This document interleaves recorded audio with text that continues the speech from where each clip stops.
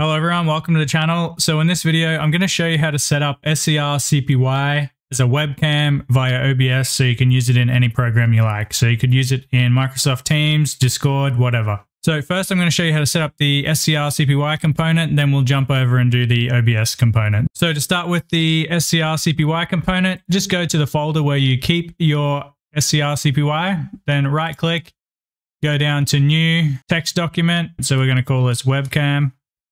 You can call it whatever you like. Just make sure you change the txt, so .txt to .bat.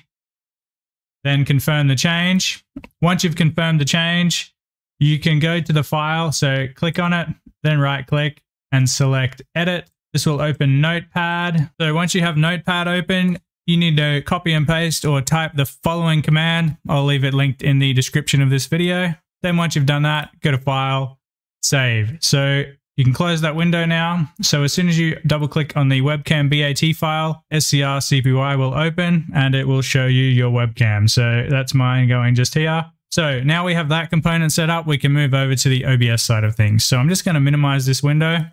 Okay, so now we have OBS open. We're going to set up the webcam recording mode. So we're going to go to the scenes option. We're going to create a new scene. So I'm just going to leave it as scene 2. Once you've done that, go to the sources option, go to add source and add a game capture option. You can rename it if you want. I'm not going to. And then here you can choose capture specific window and then select your window. So we're going to choose SCRCPY and our webcam. Now here you have the option of adding anything you like. You can add some extra stuff here, or you can just make the webcam full screen. Just adjust it however you want it. That'll do for me. Now that you've done that, we're going to go to the Start Virtual Camera option. So we need to configure this first. So just click the settings icon. This will open the virtual camera settings. And then here we need to set our option to source and then set our output selection to the game capture option. So we're going to set it to this one just here so that these match. So that's going to be our game capture 2. Then we can click OK. So now it's configured that we can use it into any other program.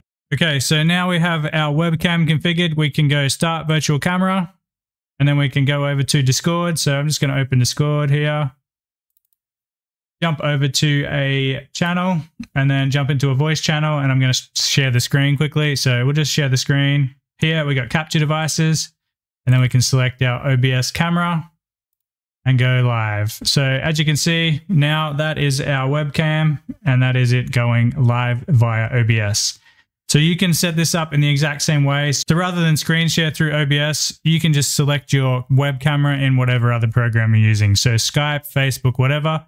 Just select your camera source as OBS virtual camera and you're all good to go. Anyway, that wraps up this guide. If you have any questions, just drop them in the comments below. And as always, thanks for watching. Don't forget to like and subscribe, and I'll see you in another video. Cheers, everyone.